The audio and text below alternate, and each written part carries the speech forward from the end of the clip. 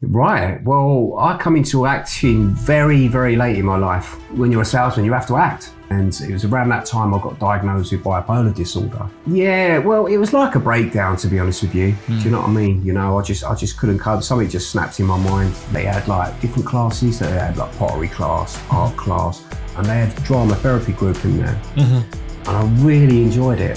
Yeah. And when I come out of hospital, I thought, you know what? Something I'd like to do. And I've done it purely for mental health reasons. Sometimes you do the scene, and then you wait for the show for a year, and then you watch the show and the scene is not there. And I believe that I did a lot of my training as a salesman. I was pretty good at it, but again, my ego stopped me from earning good money from it. Learning on the job is one of the best things you can do. I still got a bit of low self-esteem, you know, but when I'm on camera, I could be someone totally different. Bipolar disorder. Oh no. Can you explain to me what it is?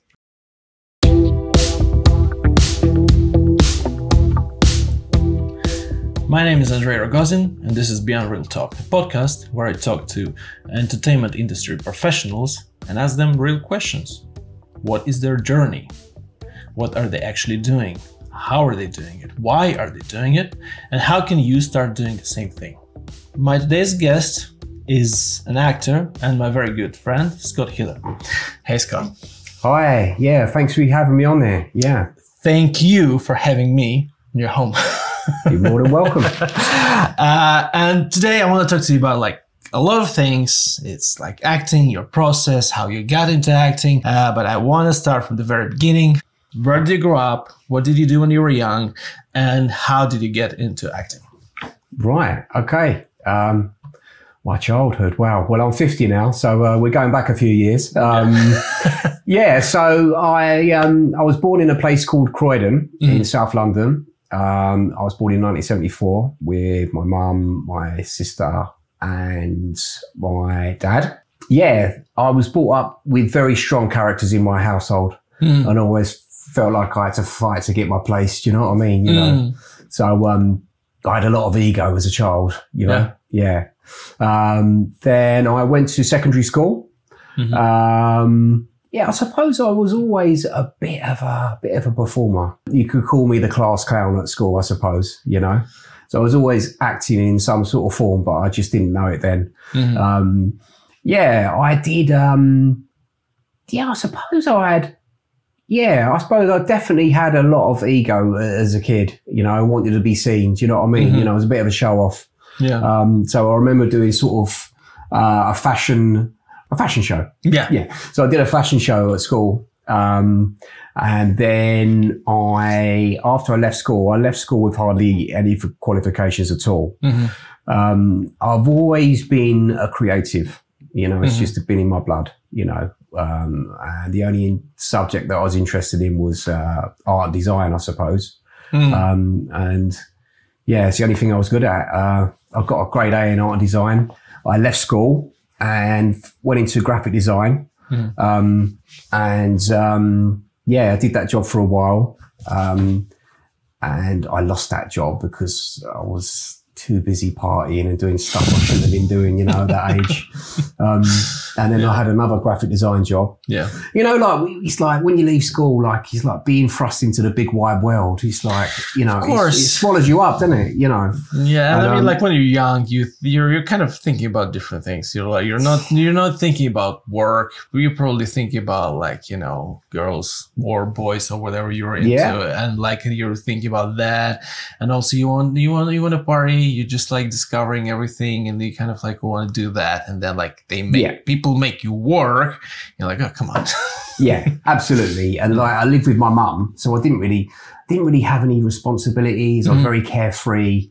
You know, I'm a bit gutted I didn't take that sort of that journey into graphic design because I had two jobs which I screwed up. I totally screwed up. Yeah. And then I fell into retail, which I was in for about 15 years as a salesman. And it sounds strange, but, you know, I do draw on a lot of my life experiences like acting.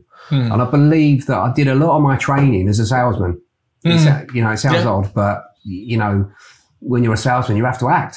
Do you know what I mean? Of course, yeah. You know? You have to make people, you know, want the thing you sell.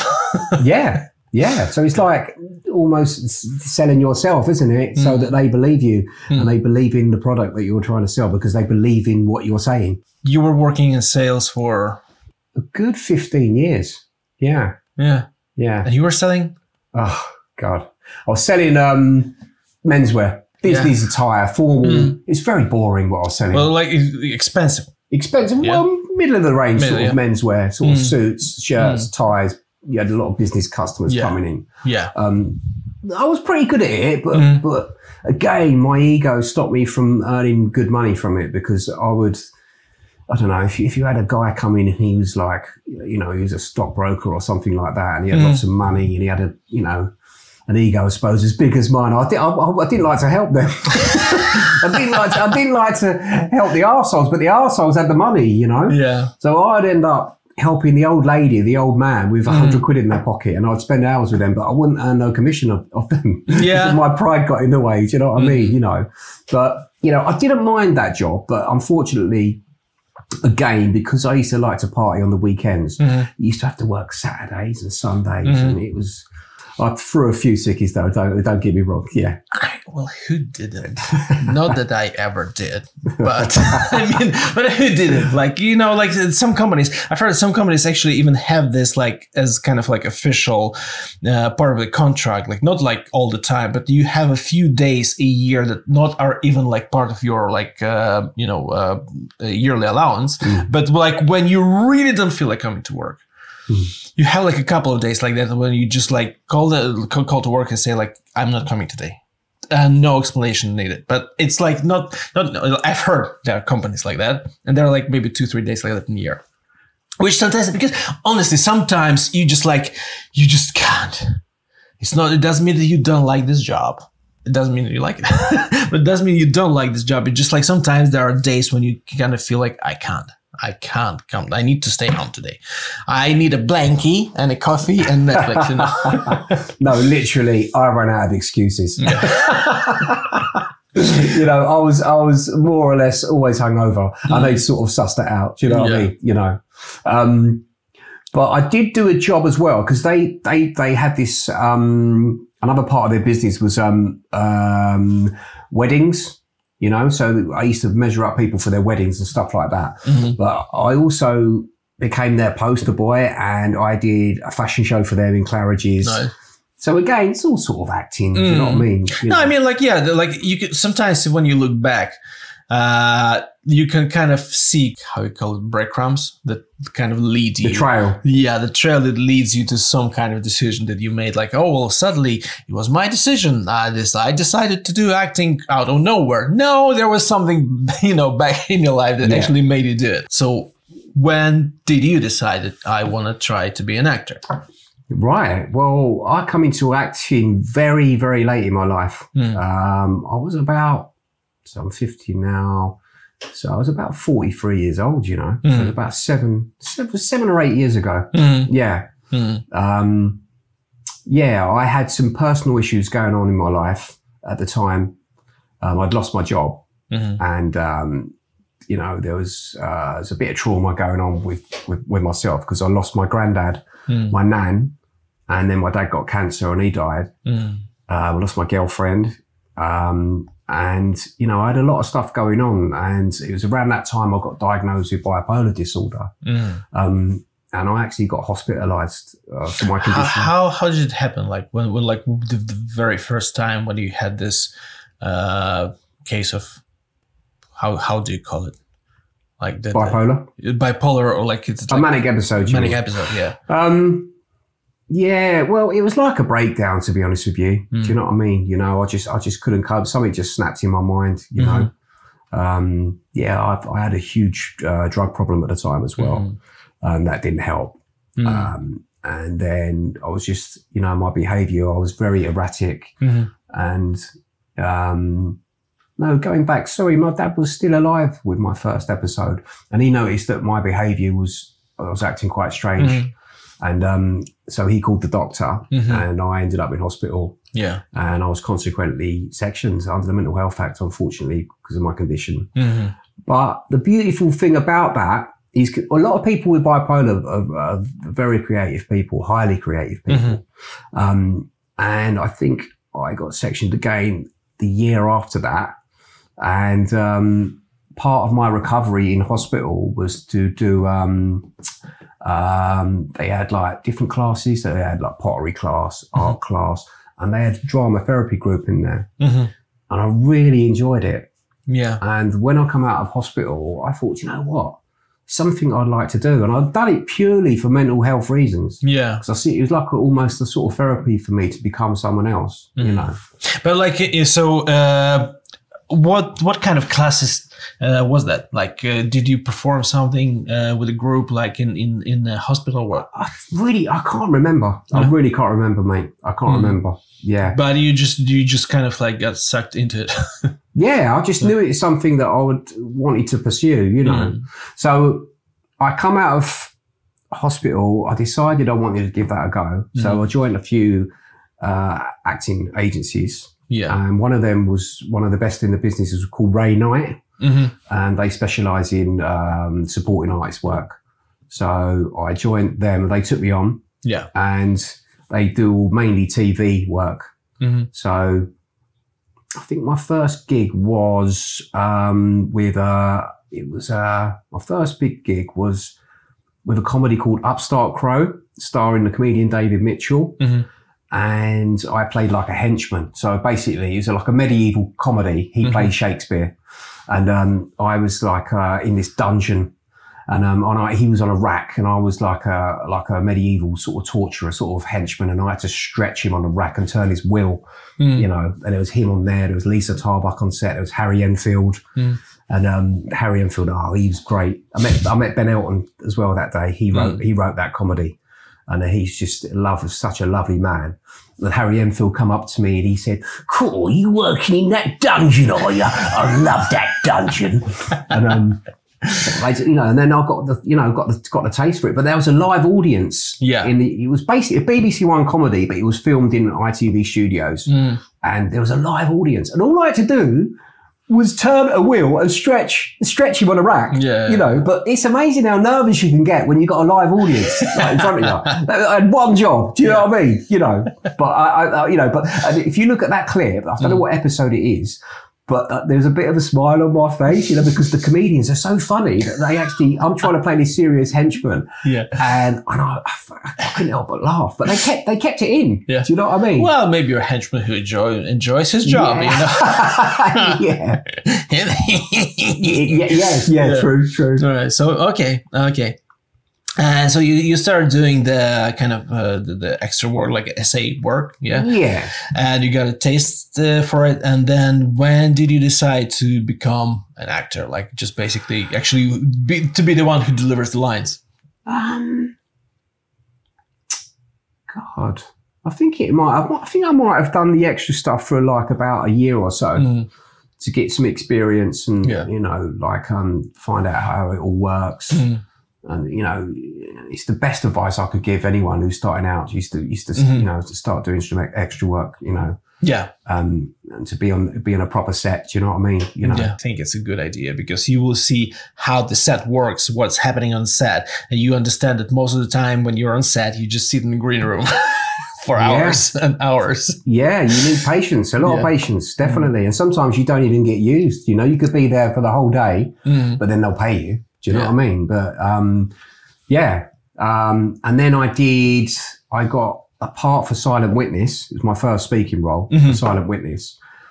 And I got a chauffeur to pick me up and then drive me to the set. It was like, and I thought, this is how I can get used to this, you know. And I went to do the scene, and because the weather, I don't think the weather matched up with what they had previously shot. So the AD, the chauffeur, like they wound down the window, and the AD went, "No, we're not doing it today. We're not doing the scene." And I know it happens. Sometimes you do the scene, and then you wait for the show for a year, and then you watch the show, and the scene is not there. It's not there. Speaking from experience, this is a common thing, isn't it? Yeah. You know. Yeah. So our egos take a bit of a battering, don't they? Do you know what I mean? You know. Yeah, I know. But yeah, so after that, I thought I'd really like to pursue this properly rather than just do the essay work. I like to try and be an actor. Yeah. Do you know what I mean? Why not give it a go? So I started off, I basically joined some Facebook groups. So it's like basically I got into these massive sets, but then I just felt like I had to start from the bottom. Do you know what I mean? If I wanted to be an actor. So I didn't, you know, I've probably done it the wrong way round really, but I didn't have any training and I don't recommend that. I recommend people get training, you know. So I didn't have any training, but what I did do is I learned on the job. Yeah. So I got as much practical experience as I could. So I started off doing student films. So I joined some groups. I think one was called Actors UK. Yeah. And then they're always advertising for student films. So I've done a few student films. Yeah. And then got myself a show reel together. Yeah. Yeah. Yeah. It's a good way, to be fair, like, because I would still say, like, if you want to start, like, if you guys want to start, like, acting, like, you need to study. You need to try to, like, to get some training. I'm not saying, like, you need to necessarily go to some kind of very expensive, like, universities or whatever, but, like, it's better to get some training. But at the same time, if you, and again, like, it's a very hard question about, like, what is actually talent, because, you know, like, there's a lot of people saying, like, oh, he's so talented, she's so talented, they're so talented, but sometimes it's like, talented is what is talent? The ability and joy from learning something is a talent, maybe, you know. But some people can be kind of in acting, at least, like, some people can get into the situation when they need to act without actually having a lot of training, and they can do it. They still will have to learn things. You know what? Yeah, like, I don't do what I did. So, but I felt like, you know, but doing all those student films, it was, you know, I did it the long way round, but I felt like learning on the job is one of the best things you can do. Do you know what I mean? But definitely get some training, you know. Which I'm going to be doing this year. Yeah.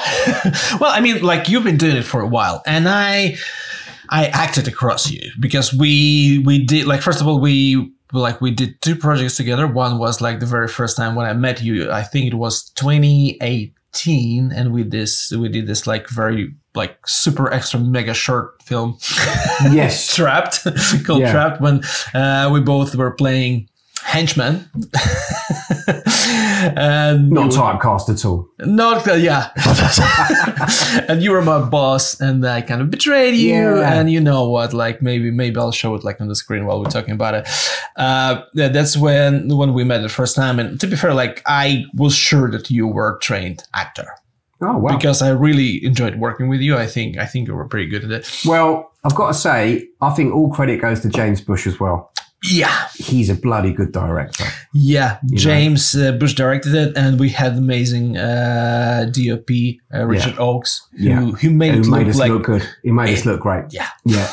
And also, because I was fairly new then, really. I didn't have a lot of experience, to be honest with you. But I remember James said to me, when you do that scene, don't just do it really sort of bring it down. You know what I mean? You know, you don't have to shout and be menacing. Do you know what I mean? You could just do it really subtly. And he told me the art of being subtle on camera. I agree. Like, as they say, you know, like, less is more. And it is. I mean, sometimes we need to bring more. Sometimes it can be hard to bring more than you think is needed. But, like, it just needs to be real. The thing is, like, sometimes, like, less is more when it's real. Yeah, it depends on the scene, I suppose. Doesn't it? You know, but in general, like, subtlety on camera, it's like so different from theater, because in theater, like, you kind of need to be bigger, you need to be louder, you need to project, you need to understand, like, people, like, on the road 20 should kind of see and hear you, and also kind of, like, read all the emotions. But on camera, like, it picks up every subtle little thing, so you don't need to give too much unless it's like the scene really needs it. Yeah, but no. So what we were saying, like, I think that, like, we all need to get training, of course, but you got training on the job because you did quite a few projects since you started. Which is, like, you have a very good portfolio. You are a living proof that you can start anything late in life and still kind of, you have chance to succeed. And I think it's a good message. But like what I want to ask you, what is acting for you? Why do you enjoy acting? That's a good question, I don't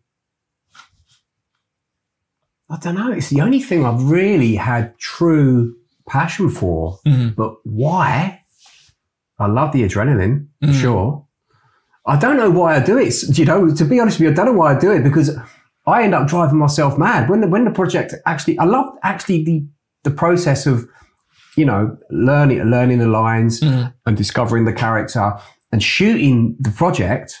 But when it comes out, I'm like, shit, and I drive myself mad and I beat myself up and I think, why am I putting myself through this? Do you know what I mean? Yeah. Because we're being vulnerable, aren't we? And we're putting ourselves on the line for everyone to see. Like, at least theatre, when it's done, isn't it? But once you're on camera and you're on that film, I mean, I've done a lot of shit. Don't get me wrong, a lot of shit. And once it's out there, isn't it? Yeah. But going back to your question, why do I like it? I think it's just a great release for me. A great release, it's just fun. It's just fun. It's the only job I've ever done which I've enjoyed. Yeah, I know. I agree with you. Because I think we started acting like approximately like kind of same time period. Like last 8-7 years probably. Yeah. I think also, and I'll still stick to this now, I just want to get good at it, and it's like, I'm gonna beat this, I'm gonna get this great performance, you know what I mean, and you're only as good as your last job, aren't you? Do you know what I mean? And I'm always chasing it, do you know what I mean? It's like a buzz, it's like a drug almost, you're sort of chasing it, do you know what I mean? I think that's a very weird thing. Like because I thought about it a lot. It's a thing like it's a weird profession, because like 99% of what you get is rejection for basically who you are, because you can't be anyone else. Like and when you do the auditions, like just like you did an audition, you forgot about it. You don't even think about it after that. And this is one of the professions when you have to deal with it all the time. And we still choose to do it. Like we still kind of purposefully choose to put ourselves in the spotlight for a lot of people to look at us. Yeah, critique us, And then, I mean, like a good audience doesn't want to critique you. I think like the good audience usually wants to be, mesmerized by you. Like, and I think the good audience that is really interested into what you're like in the film or theater play or like whatever you're doing, like your performance, they want to believe you. They don't want to judge you, because like they want to see the story, and they can forgive a lot of things that like, even if you think acting was awful, the good audience kind of like they want to be lied to. They want to believe you. So they will be kind of kind to you to a degree until you really fuck up. But at the same time, we know that, and we put ourselves in that position. And that's why I don't know. Honestly, I do believe that there is a little bit some kind of part of narcissism in us. Yeah, do you think? Well, if I'm being truthful with myself, I did when I first started out. I loved to be applauded. I loved all the likes, and I used to put my work out there. Do you know what I mean? And I suppose there is an element of that, but not now. No, I'll do it because I just want to. The only thing I want to be good at. Yeah, but why? Why that exact thing? Why not something else? Because you want to, like, there is a lot of other professions, a lot of other things that you could do, that you could get good at and enjoy the process of doing it without putting yourself out there for other people to see. We must be maybe not narcissists. Maybe we must have masochistic tendencies or something. Or maybe we just want, like, some level of approval. Maybe we're missing something from our childhood. Do you know what? Maybe we want to be seen. We want to be heard. Maybe. Yeah. and again, I'm looking back at my childhood. It's not like I haven't been seen by my parents. It's not like I didn't have enough attention. But for some reason right now, I feel like, and it's not even like I don't want to sound like, oh, I want to be loved by everyone. No, I want to do a good job. But I also, I enjoy the process of just acting, like being with another person on camera or on stage. But I also want it to be appreciated, like in a way that people like can enjoy and see that, like, yeah, he did a good job. Yeah, no, absolutely. Well, there's nothing wrong with that, is there? I don't know.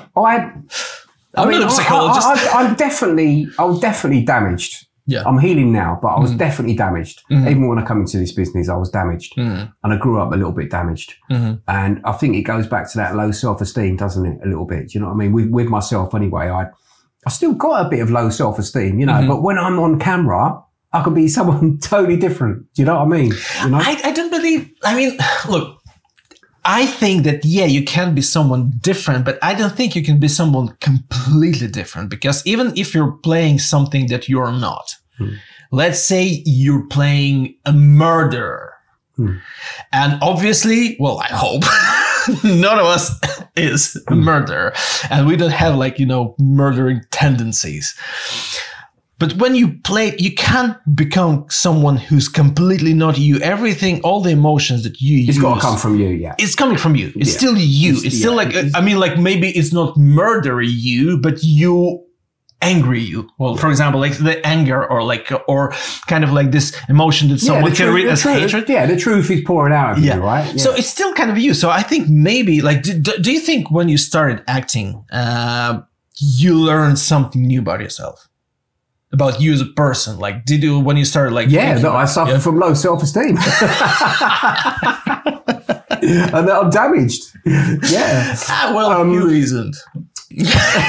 I learned that I'm my own worst critic, that's for sure. Yeah. And I'm very, very tough on myself, Still. Very tough on myself. Yeah. Like, I'm getting better. I'm getting better with age. Yeah. But, I've learned to let things go now. I just let things go. Have you got used to looking at yourself on the screen? No, never. Still? Never. I hate it. Yeah. Yeah. And there must be an element of narcissism, because I will, this is going on camera now, but I will watch myself over and over and over just to pick holes in myself. Yeah. Do you know what I mean? Yeah. I know. And that must be narcissism, mustn't it? I think so. I think to a degree, yeah. Because I guess. But there's a difference between, look at me. You know what I mean? I mean, you just you want to do a good job. You just want to you want, for me, kind of, I think that being an actor, I want to be a part of a story. So someone is telling a story, director probably, first it was screenwriter, then director decided, I will tell the story my way. And you're a tool in this story, and you want to be a good part of it. You want to be a good tool in the story. You don't want to ruin it. You want to make the story better with how you perform. But at the same time, I don't know. I mean, it's a weird profession to choose. It really is, honestly, because if we talk, let's talk about money, for example. Oh, not that dirty word. I think my acting teacher, Lee Lomas from Working Actors Studio, told me that around 10% of all actors can live by just, working as actors without any additional income. And only about 1% are actually really successful. Choosing this profession, it's in a way, it's masochism. That's what I said. It is. It's basically, if you thinking about this profession and you're thinking about glory, fame, money, do something else. Seriously, because it's just we do that just because there is nothing else that we want to do. Wouldn't you agree with that? Yeah, I mean, I've never ever, and this is the God's honest truth, I've never wanted fame. Obviously the money's nice, but I think that money's just a byproduct of doing something you enjoy. Do you know what I mean? And being good at it. Yeah, this is it. This is it. And as I said, that's all I want to do. That's the only reason I do it. Yeah. I'm you know, it's so hard to break into the business and make a career out of it, you know, but I've never wanted to I've never said to myself, oh, I need to be successful at this. Do you know what I mean? You know, I'll just do it. Do you know what I mean? Yeah. You know, and then see what happens. That's what you can do, isn't it? Yeah, I agree. I think it is just like, if you don't enjoy the process, and this is where the journey is the destination. Because if you're trying to kind of get somewhere, like if you have a goal, like, I don't know, like I want to be, I don't know, get a main role in this big production film, and this is the goal. I don't think, first of all, there is no guarantee you'll get there. Maybe you'll always be like end up playing some supportive roles. You gotta enjoy the process. Absolutely. Because you might not get it. And even if you do get there, then you might realize like, and then what, that's it? You're not like, you're probably doing this for the process, not for the end goal. So I think, it's worthwhile. Like, what's your process like when you get the audition? How do you kind of like, do you still get nervous? Do you still kind of like, you get, I don't know, worried about like, do I get it? Do I not get this job? Like what's happening? What, when I do the audition? Yeah. No, I don't tend to worry about that. I just see if I get the chance to audition, I just see that as an opportunity to perform for the director or the casting director, you know. Yeah. I'll get nerves, but it's good nerves, you know.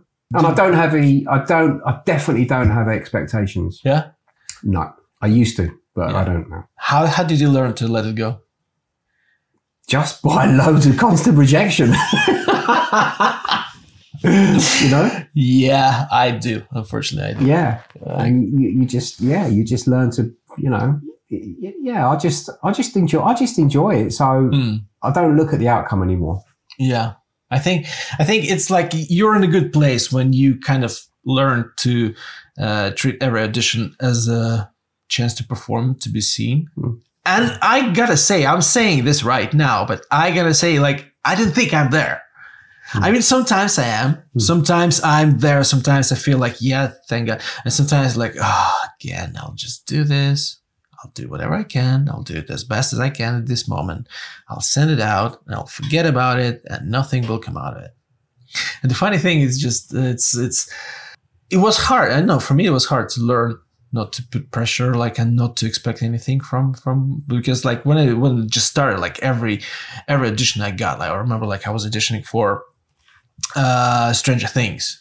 Wow. And like, you know, when you audition for it, like you just like, come on now, come on. And then 3 years later, you're watching a new season. Like, it's like you feel like you're getting close, don't you? You're like, you're at least close to the hurdles. You know what I mean? You know. Yeah. But what an amazing experience to be able to have the opportunity to, you know, audition for the casting director of Stranger Things. You know, that's awesome, mate. Yeah, but again, like when you don't get anything from it and you don't even get any feedback, you have no idea. Maybe now you're in some blacklist. No. And they're like, never again, this guy. That's your head telling you that. This is just the nature of the beast, isn't it? You know. Yeah, but like how often do you get the feedback from casting directors? Never. I don't think I've had any feedback before. No. I had sometimes, not often, but like there were some casting directors that were like, at least they kind of were kind enough to write back. Maybe it was just a standard few lines that they sent to all the actors that auditioned. I don't know. But like some of them kind of like come back with like, yeah, no, this time we like the take. It was like interesting reading. Like it's interesting reading. I think I've got feedback when I've got recall. When I've got a recall before. Yeah, I've got feedback. Yeah. No. Now there is one there is one project that I auditioned for. I will not name it now on camera. No. But there is one project that I auditioned for 7 times for 7 different roles. In probably 2 or 3 years. Yeah. And you feel like if they keep coming back, then they probably liked it. So it's a good sign. But then recently they stopped coming back. So I'm not sure. Maybe they don't like me anymore. Are you talking about a casting director or? Basically, like there was like one project. So basically, yeah, it's like one series. Yeah. So they were coming back to me like 7 times. That's really good though. Still, it's still really good though. Not recently though, and I checked. I know that my agent applied me for this like, the same series for new roles, like that could kind of fit my description, my casting type. And they didn't ask me to record anything. Yeah. Maybe they decided like, nope, we don't like him anymore. Or maybe they decided like, you know what? We already like, we have 7 tapes from him. So we know what he can do. Sometimes our faces, we can get like burnt out. Do you know what I mean? You know, we're overexposed maybe. Do you know what I mean? Maybe. Yeah. Yeah. I think well, anyways. All we can do is just hope, right? And just do our job and just enjoy the process. That's why I do the acting class, like this working actor studio, which is like home for me. Like I've been there since 2018, probably. I think so. Yeah, from the very beginning of 2018, and that's like you learn a script a week, you analyze it, you learn it, you perform it in front of people. It's being recorded, and then you see yourself. Like, and I think I got used to looking at myself on screen. That's good. That's good. And plus, you know, you go to those workshops or acting classes, and inevitably people do their own projects as well, don't they? Do you know what I mean? You know, so you're networking at the same time and. You know, maybe, the teacher might have his own production coming out and cast you. So, you know. Yeah. I think it's a good, like, just in general, I think one of the great things about acting is that you meet a lot of new people and a lot of them are incredibly talented. Sometimes it can encourage you because you feel like I meet a lot of amazing people. Sometimes it can discourage you because you feel like I can't do shit. Like he dances, she sings. Yeah. They do both things and also like juggling or whatever. Like, and I can barely walk. Well, don't concentrate. I would say that's one of the big mistakes I used to make is looking at what other people are doing and where they're at. You know what I mean? You've got to concentrate on yourself. I believe. Yeah, I think so. I think I agree with you. Do you look back at like when you started and see the progress? No, it's strange. It's almost that progress is almost, you don't notice it. It's like invisible, isn't it? But at the same time, you start getting somewhere with it, but you don't realize you're getting somewhere. Yeah, I mean, like and you look back, but then if I look back on my old work, which I never do because I'm so ashamed of it, some of it. You know, I would think, fucking hell, I have got sort of somewhere. I've made progress, but it's a never ending process, I think. No, but what I mean, like, if you look back at your old kind of jobs and you see like, you know what, I know that I am better now than I was back then. Yeah, for sure. Yeah, I think it helps. For me, it worked both ways because I remember I was like recently I was cleaning up my hard drive from old self-tapes. And there were some self-tapes I watched. I was like, and I remember recording them and sending them and thinking like, it was a good one. Yeah. And now looking at it like, oh my fucking God, it's so bad. And I was like, how did this casting director came back to me later with like another auditions? It was so bad. But sometimes, I did a short film, a student short film. And I remember watching it like at the, premiere with the guys who filmed it and thinking, oh, it's so bad. And then 2 years later, I'm watching it again. I'm like, you know what? It's not that bad. Actually, it's not that bad. Now it's like when I don't expect anything from it and I don't remember how it was. Like it's not fresh in my memory. Yeah. The actual part of when I was performing it and thinking how it might look when you watch it and it's very different. Yeah. Like then when you watch it later, sometimes you feel like, yeah, no, actually, I'm not that bad. I'm all right. Yeah, I think we make up stories in our head. Do you know what I mean? The way we see us, maybe other people don't see us. Do you know what I mean? For sure. Or what the director sees in us, we don't see. You know, they might, with an audition, you might think it's bad, but they might see one little thing and they think, yeah, I can use him for this, you know what I mean, or that, you know. Yeah, I think so. I think it's very important to trust the director Yeah, which I don't do a lot. Yeah. No. I mean, I really wanted to believe director because I remember when I was doing some projects, like, and I was watching back the takes. I was like, that's not good. And then you speak to people, speak to director, like, it's really good. You're like, you know what? I'll trust you, but at the same time, I don't think it is. So when a director tells you you've done a really good job, Yeah. do you still, is that enough for you, or do you still don't believe it? Acting classes really helped me to get used to watching myself on screen. Because at first, I honestly thought I just want to punch the screen like every time I saw my face. But I think we, like, as you said, we all have this kind of imposter syndrome. But the more you look at yourself on screen, the more you get used to it. Like, it's like hearing your voice as well. Like, because I remember when I heard my voice for the first time, I was like, what? No. No, it can't be. But now you hear stories even about like I remember Tom Hanks was telling the story, like, he was like, yeah, every time I start a new film, I feel like now they will see that I'm not good. Really? Yeah. And then when you hear something like that about Tom Hanks, you think like, you know what? That's all right for me to have this feeling as well. It's fine. Yeah. Because I even hate, even if I send someone a voice note, I play it back to myself and think, shit, I hate my voice. Well, anyways, look, let's talk about how you work on the scenes. Like, so for example, you got a scene, like it's a self-tape, or you got a role and you have to prepare. Like, what's your process? How do you prepare for the role?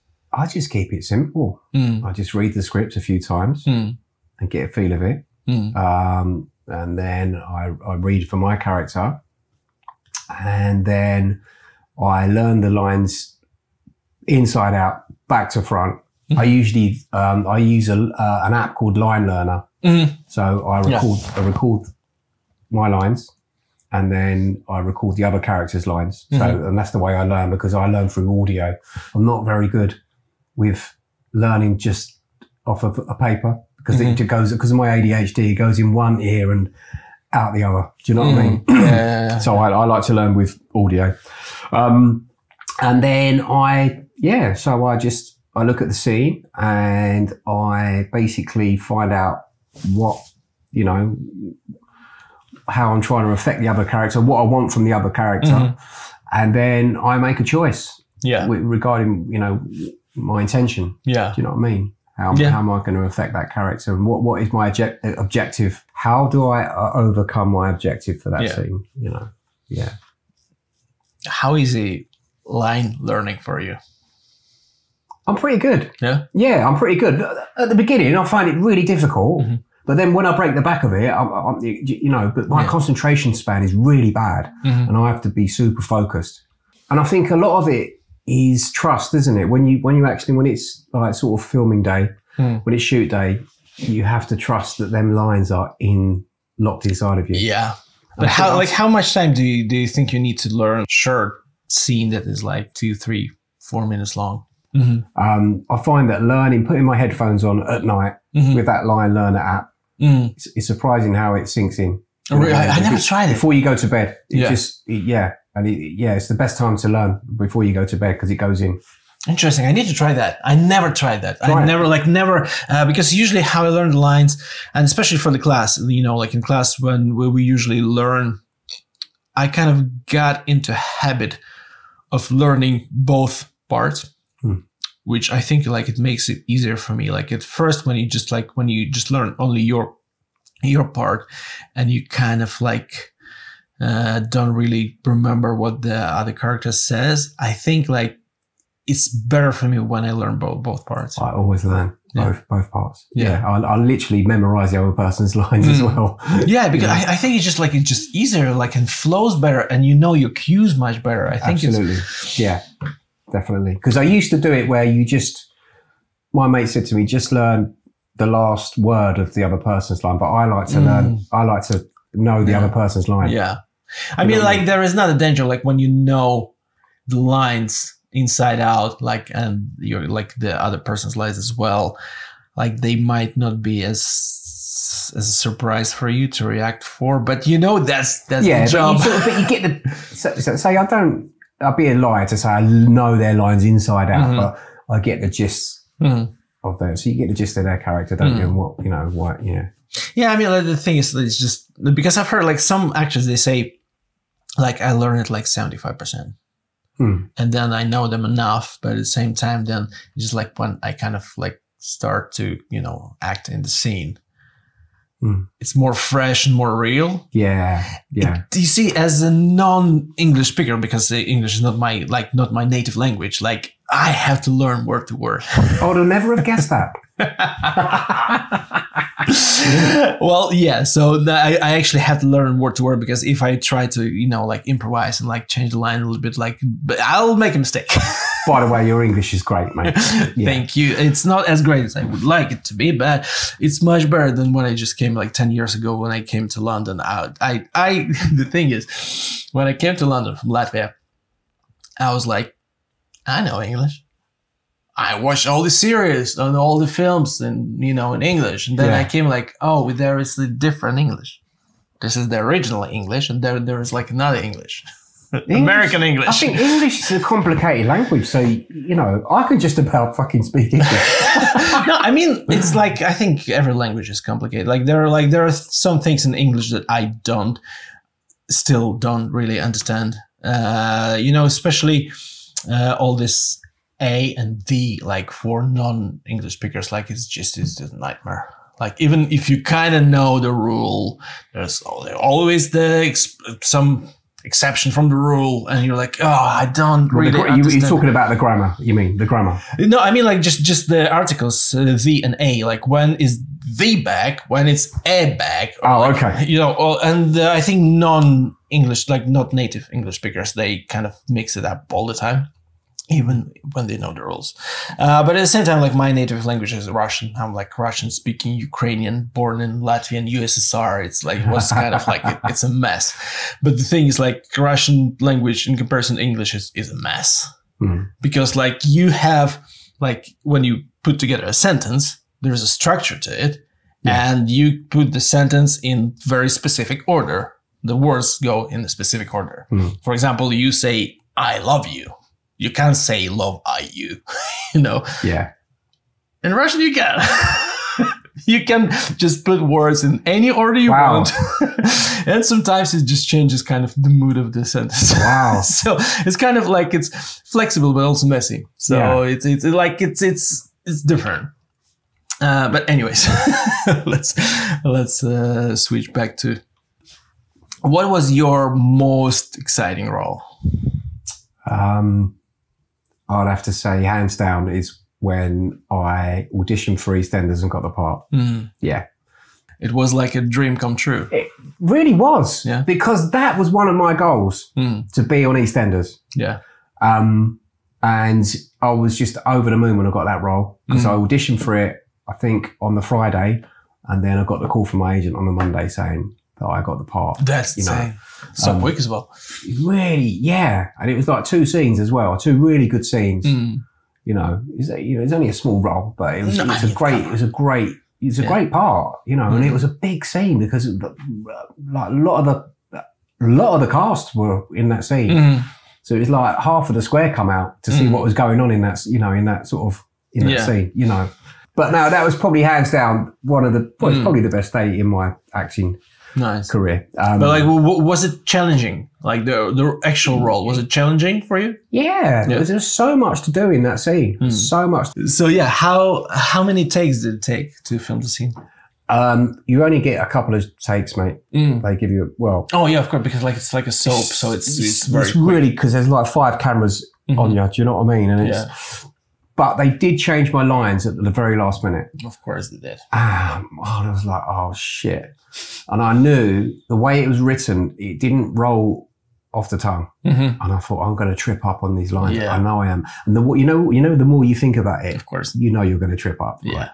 So I tripped up on these lines, and I'd done about 3 takes, and I was like, oh shit. And I started panicking. I thought, no, just bring it back, come back to the present moment and just chill out. So I went up to the director. I said, would you mind if I change a couple of words? And he said, no, it's absolutely fine. And then Nice. Bingo.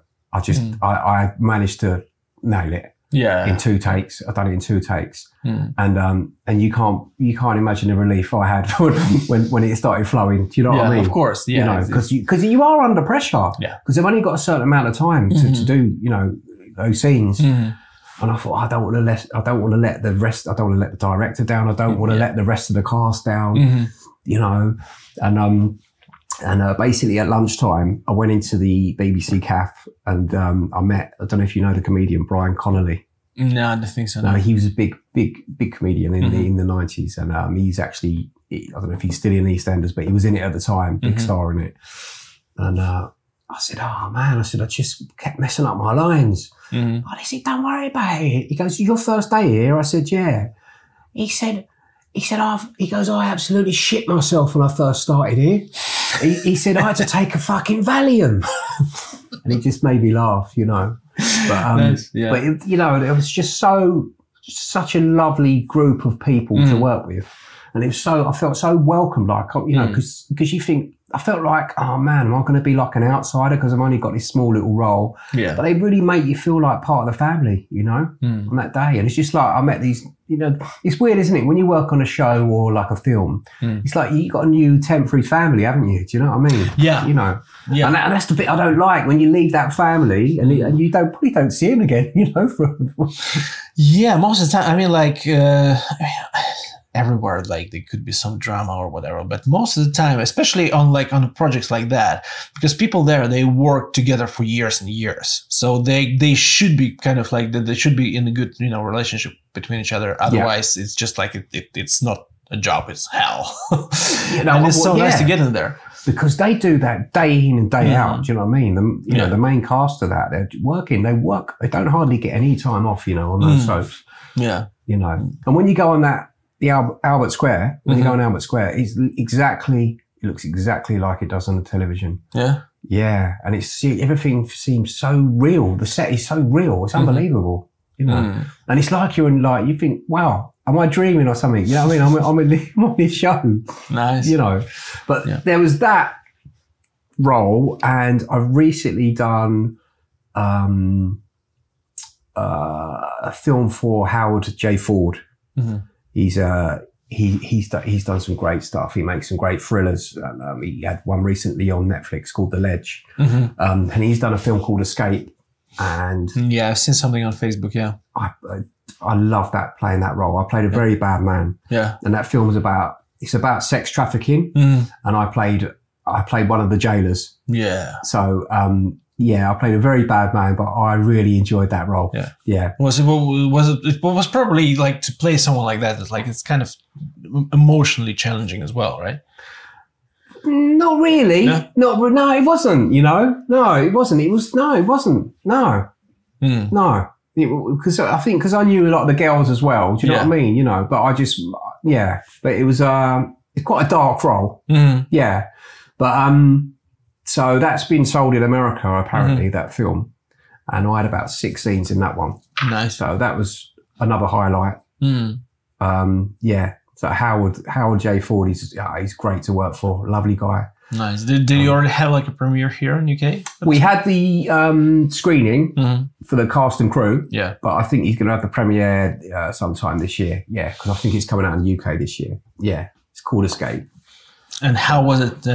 Did you enjoy watching yourself on big screen in this one? Or it was same as always? I must admit, I've got to be truthful, really. I didn't mind myself on that. I didn't mind watching that one, actually. Yeah, because when you've done a good one, don't you? Or if you've done like I think most of the time. A doozy, do you know what I mean? It's like EastEnders. I didn't mind me watching that. Yeah. So I don't know. It's still weird. I still find it weird. But. No, I mean, as I said, I think for me it takes time sometimes. Sometimes it just you feel like, it was awful. Then you watch it later, it wasn't too bad. And sometimes, I don't know, sometimes it looks fine. And then you watch your self-tapes 2 years later and think, oh my God. Oh my God. I thought it was good. But have you ever done If you've ever if you've done a film and you think, oh man, that's awful, absolutely awful. Like what you think you've done an awful performance, and then when it comes out, you think, ooh. No, I mean, like I did. Because we've got no control over the edit, have we? No, once you've done the interpretation of that character, and you know. That's it. I mean, like you can only hope that editor will save you. Editor will pick all the best moments and will kind of cut all the worst moments. So you kind of, that's the only hope you have. But I did the pilot episode for Waving at Strangers. It was directed and written by Lee Lomas. I auditioned for that. Yeah. So I did that, like, so I was basically, I had a role, one of the roles, like, of one of the main guys in this one, like in the pilot episode. And when I watched it, I didn't like it, even though the people were like, Lee was like, it's actually really good. I'm really happy with what you did. It was really nice. Like, I'm really happy that I cast you. And when I watched it, I was like, nah, I don't like it. And in the end, like, some time passed by after the first cut, and we had the viewing in the cinema. It was kind of a bit better. I think it was easier. And I thought, like, yeah, maybe it's not too bad. But now, actually, I have like a... What didn't you like about it? I don't know. I know, like, everything. I did like everything. You sound as bad as me. But then, but no, like one of the scenes from it right now, I use it in my show reel. So I think I got... No. Well, there you go. Then it can't be that bad, can it? I think it's not too bad. I think we are the harshest judges. yeah, definitely. Yeah. And you know, I don't know about you. I'm a massive overthinker. Do you know what I mean? Yeah. Overthink things. You mean like when before or after? After. Yeah. Yeah. I was replay it over in my head. Oh, I should have done this different. I should have done that different. You know, why didn't I do this? Why didn't I do that? You know. I mean, like sometimes you're doing a scene, like, and it's just like it doesn't flow, like, or you think it's kind of alright, but it's like it's fine. But then next day, kind of like for some reason you start replaying the scene, like, and you just straight away you're like, oh, this is the way I would do it. What? It's so natural and easy right now for me. Why didn't I do it back then? Well, because the camera was on. Yeah, it's weird. Like it's weird how you can rehearse like something for like, I don't know, like 20 times in a row with someone, like, and it just goes amazing. As soon as like someone presses, you know, on button, like on the camera, and you're like, yeah, what do I do with my hands?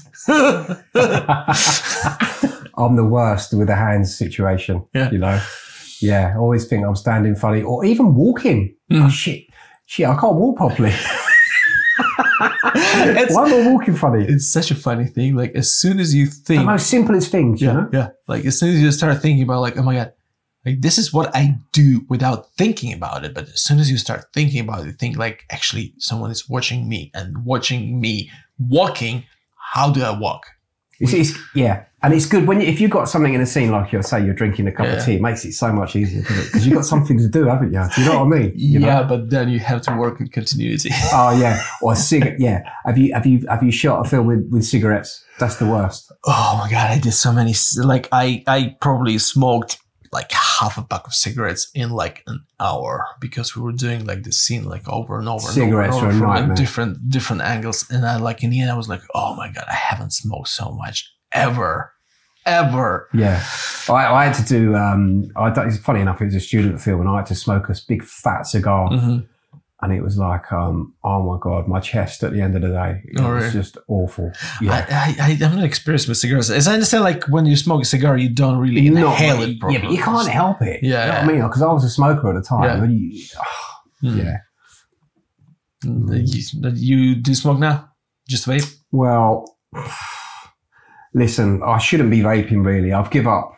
I give up alcohol about 5.5 months ago. And then I wasn't really a smoker, but then because I give up the alcohol, I started vaping. Yeah. You know? But then I give up vaping, and then I found one in the drawer the other day. Yeah. I found one in the drawer, and it had a bit in it. And I thought, And now I'm back on the vape again. Okay, if you don't mind, I would want to go back to bipolar disorder. Oh, no.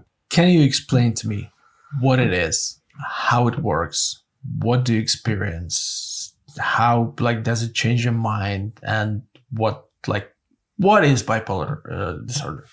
Bipolar disorder is a mood disorder. So basically you get sort of extreme highs and extreme lows. So imagine a pendulum swinging that way and that way.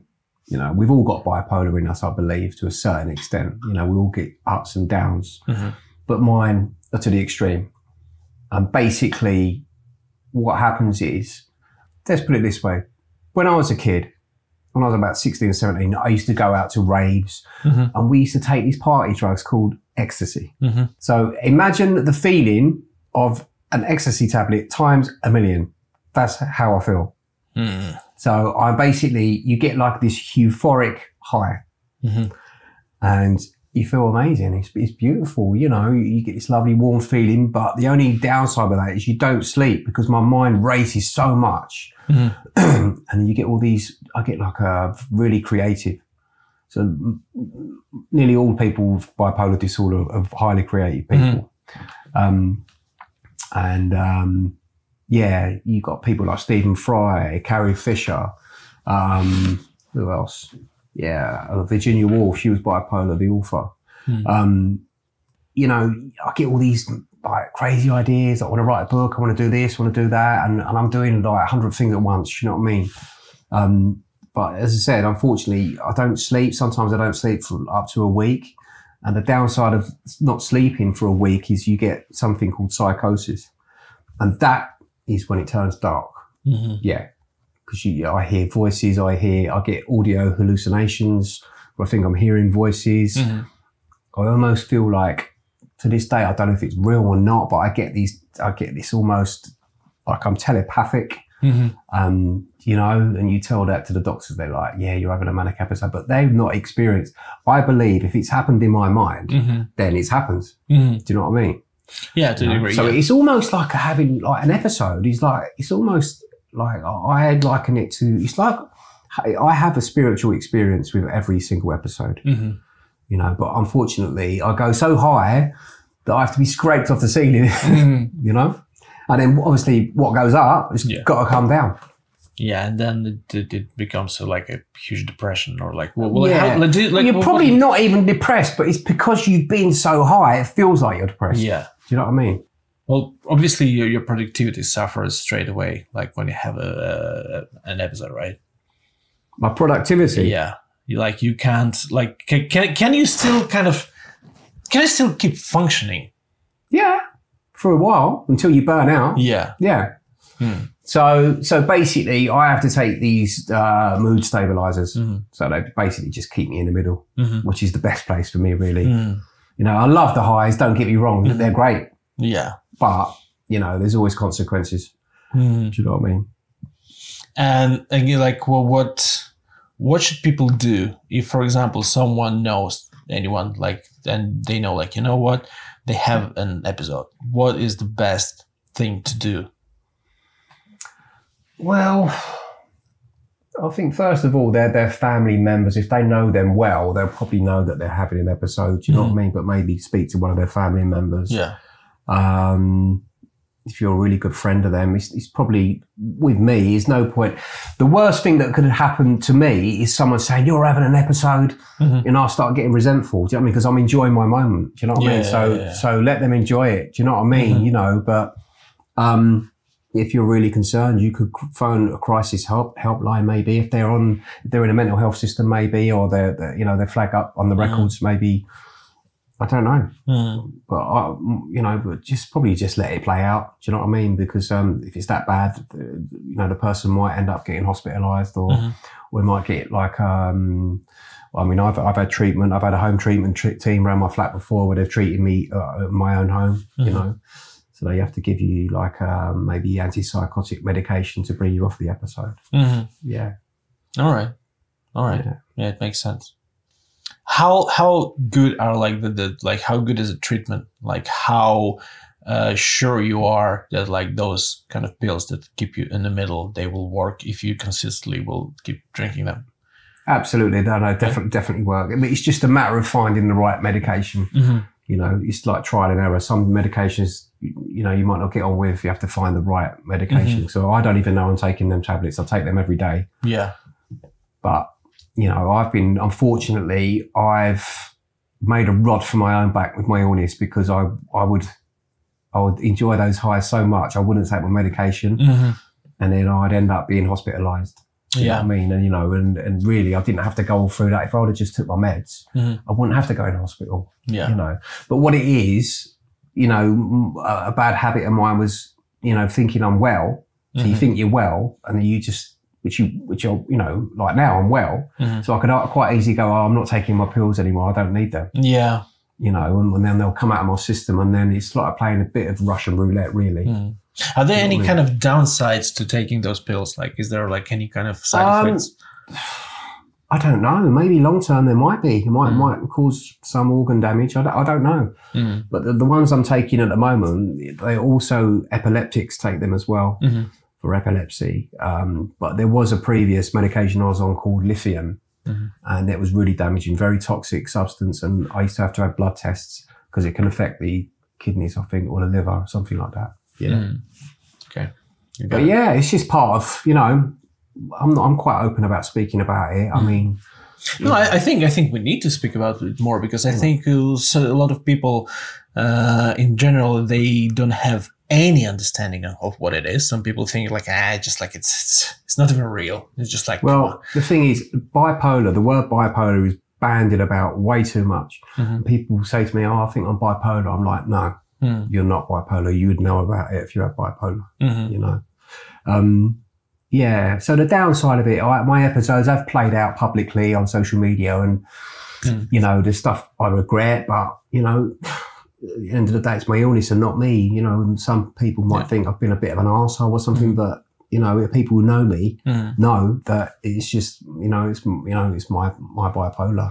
No, I mean, because like I remember like there were a couple of times when I read some of your statuses on Facebook and I thought like, yeah, probably he's having there you like go. So you know, case, but at the same time, like I had no idea what to do. I thought like, well, should I kind of reach out? Should I tell him? Should I ask him something? Should I or should I just like kind of let it play it out? Yeah, the best thing you could have done, let it play out.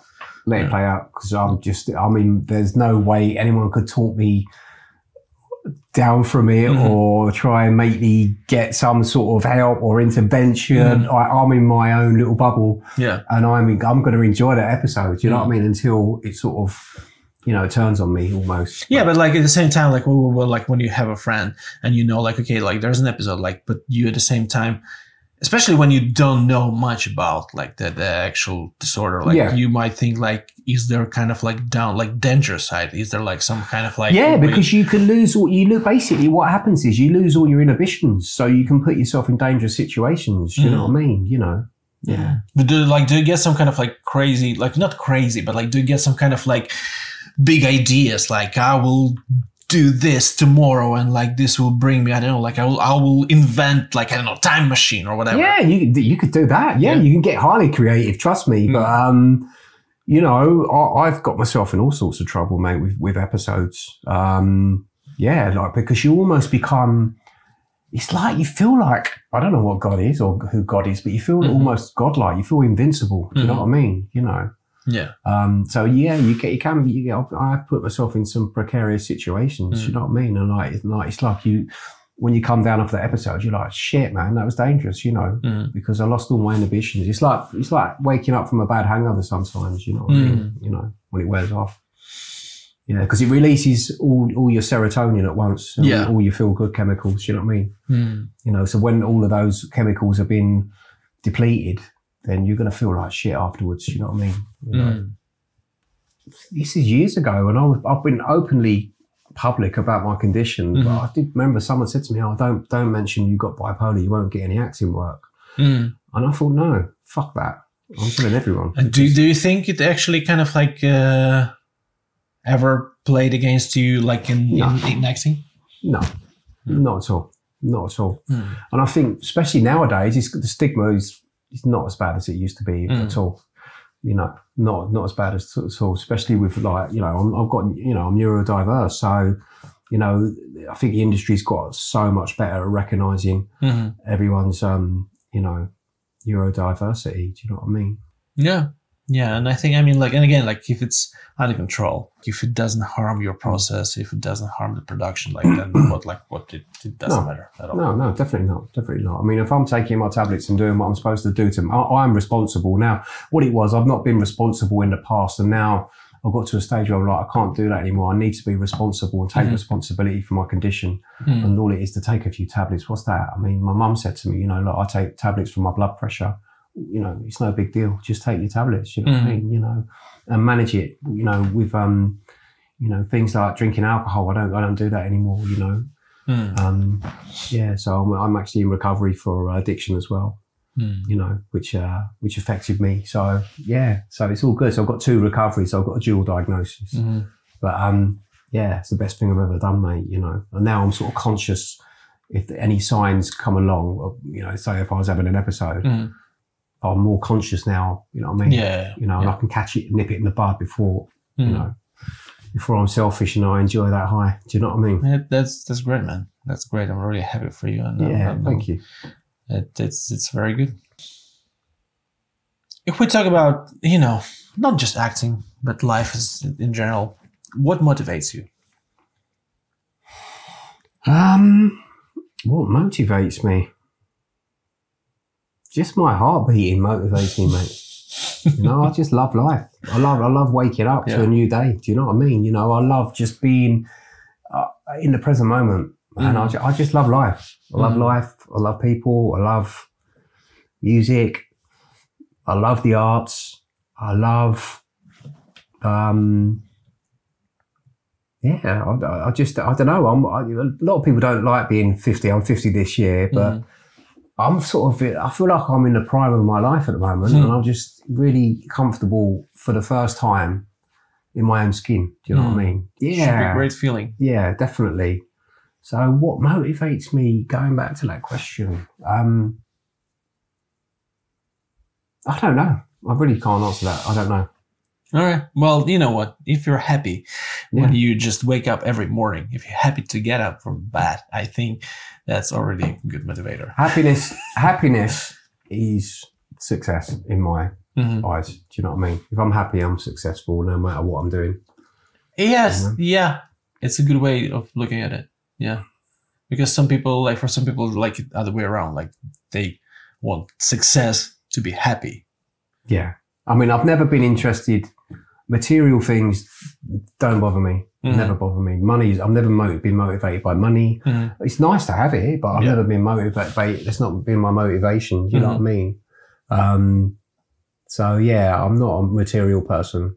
I like to think I'm trying. I just, you know, I try and be a good person. I don't get it right all the time, but I try and be a good person. You know.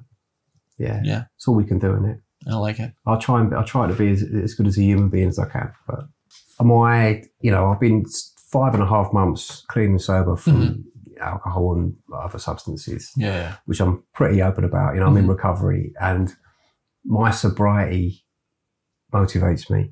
Yeah. Definitely. You know, and I'll try to cling on to that till the day I die. Yeah. Nice. I love it. I love it, man. Look, you know what? I have just a quick blitz round. Texting or talking? Talking. Cats or dogs? Cats, of course. Your one guilty pleasure? What's that show called? Below Deck. You know that show Below Deck when they're on a cruise? No, it's really shit, trash TV. They're basically on a super yacht. It's basically about the crew and the guests that come on the yacht. It's reality TV. Yeah, and I really like it. It's my guilty pleasure. All right. What makes you laugh? You. What makes me laugh? Oh, man. It's quite... I don't know, because I find comedy is not as funny as it used to be, you know? I find it really hard to make me laugh nowadays, you know, with comedy. Yeah. Maybe you've seen too much of it in real life, so it's not funny anymore. Maybe. All right. What makes you angry? What makes me angry? Nothing makes me angry really anymore. No, I'm not. No, all the anger's been beaten out of me. Nice. Well, I mean, beaten out of you, maybe not nice, but the fact that you can stay not angry. Yeah, anger's not good. So yeah, I used to be really angry when I was younger. I had so much anger in me. Yeah. You know, and I think it's all down to my condition, but that's all.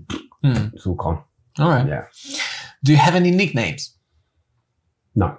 Scotty boy. Okay. What dish do you cook best? Oh God. I'm really guilty. I don't really cook a lot, you know, but I do when I tell you what, my favourite dish, well, I say my favourite dish, I've only cooked it twice, right? Mm-hmm. Yeah. Is sea bass, yeah, with paprika. Mm-hmm. And you season it with paprika, salt and pepper. Yeah. And it's basically sea bass in a lemon and butter sauce served with asparagus and couscous. I did that a couple of times. Sounds very good. Your favorite character in any fictional story, book, screen, video game? Don Corleone in The Godfather.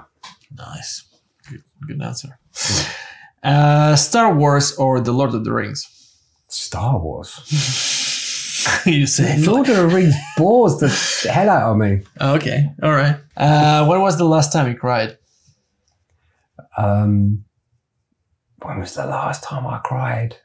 Do you know what? It's when I went into recovery. Mm-hmm. When I the first day I went to a meeting in a fellowship of Alcoholics Anonymous, and I was broken and I was on my knees and I cried my eyes out like a baby, realizing I had a problem. Mm. I think it's a very good first step, right? Yeah, definitely. All right. Definitely. How can people reach you if they want to work with you? They can email me at scottyactor@gmail.com. Okay. And the very last thing is I texted you yesterday. I asked you to prepare one cool thing. It's a segment that I actually borrowed from another podcast called Script Notes. Is a podcast about screenwriting by Craig Mason and John August. And then they have this like one cool thing, something that you like that you think people would like to. Right. I thought about this last night, and funny enough, I subscribed to Apple TV, and I was flicking through, and I started watching a documentary. I've not finished it yet, but I highly recommend it. It's called Still, Still, and it's all about Michael J. Fox, from his story, from how he made it from literally nothing to the star that he made, and it talks, you know, obviously all about his Parkinson's disease and his journey now, and it's so sad, but he's such an awesome man, you know, and he basically started with absolutely nothing, you know, and he lived in this. He moved to Hollywood. He just took a gamble, moved to Hollywood, and he had one sink in this dingy little flat.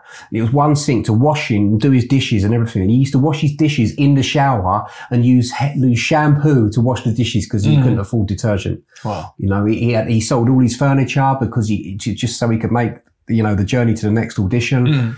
And that gives me inspiration. And then he was doing, at the time of Back to the Future, he was working on a comedy called Family Ties. And he had to juggle them two jobs. So in the daytime, he was working on Family Ties, a sitcom. And then in the evening, he went to the set of Back to the Future, and he was playing two different characters every single day. Wow. I'm like, wow. Now that is a man I aspire to be. You know, and he's got such a great sense of humour, like even with his condition and that. Do you know what I mean? So I recommend that. I highly recommend that documentary. It's called Still. Yeah. All right. Cool. On Apple TV. Apple TV. Oh. Yeah. Well, Scotty, thank you so much for being my very first guest, for going through all of it, and maybe in the final edit there will be none of it, but we've had a lot of technical troubles. Yeah. We went through a lot of things, a lot of breaks, a lot of copying everything to the laptop and trying to fix some files and everything. It was a bumpy road, but it was very enjoyable. Thank you so much. And whose fault was that? You could explain to the audience. Mine. No, it was my cat. My cat knocked the camera off, right?